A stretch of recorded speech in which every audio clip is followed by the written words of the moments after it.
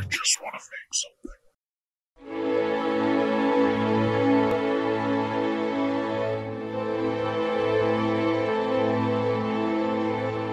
What's up, guys? I got another Premiere Pro preset, plugin, whatever you want to call it here for you. It's an RGB split. Adds a really cool effect to your footage, as you saw in that sort of example sequence at the start of the video.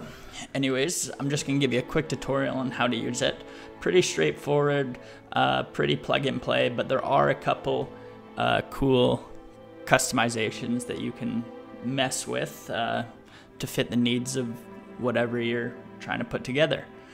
Yeah, as always, download instructions are in the description, and if you end up using this, a like or a sub would be super appreciated. So let's get right into this. So after you install your plugin, assuming you all know how to do that, but if not, just right click your preset folder and then you can import the preset. And yeah, super simple. You can just type in RGB, and as you can see, here are the presets. So first thing you want to do is duplicate your footage a couple times. I'm just holding down Alt and then dragging up. And then you're going to want to add a little bit of a delay in between each shot, so just offset them a little bit. I'm gonna hold shift and press the right arrow key to skip ahead 5 frames, and more on this later, by the way. You don't have to use 5 frames. You can do, you know, 10 frames, 20 frames for a sort of more trippy psychedelic effect, or if you want something subtle, you can just do 1 or 2 frames, but I find 5 frames works really well, so we're just gonna do 5 frames again for the top clip. As you can see, all 3 of our clips are slightly offset. And then you just come over here. As you can see, it says RGB split 1, the red one, throw on the top. Super simple. Green, middle, blue, bottom. Easy. And there you have it. Done and dusted. And as you can see, it looks super sick. So a couple of tips though.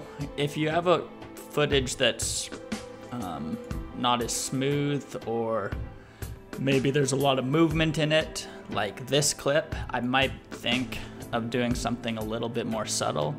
So let's just do 2 frames of an offset. We'll try this. As you can see, same effect, just way more subtle. One other thing you can do, say you don't want the full RGB, is I'm just gonna actually give it somewhat of a dramatic difference here so you can really see. Is you can line up a couple of the clips. So I don't know all the combinations, but say we just line up these 2. We come here, so you can see we get this yellow blue split sort of effect, which is kind of fun. Let's put that back. Let's try a different one. This is sort of a red and teal. So yeah, you can just mix around, but like I said, I've found that 5 frames for most clips are usually the best. This one, like I said, I might do 1 or 2, but just to show it off, we're doing 5.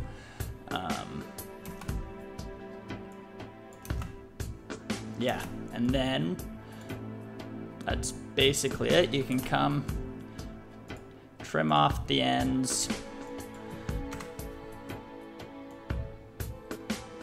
You can do it on this side too. Doesn't really matter where, for whatever length of footage you need. And yeah, there you go. RGB split plugin, completely free. Yeah, once again, like and sub would be really appreciated, and yeah, hope y'all enjoy this. Have a good day. Bye-bye.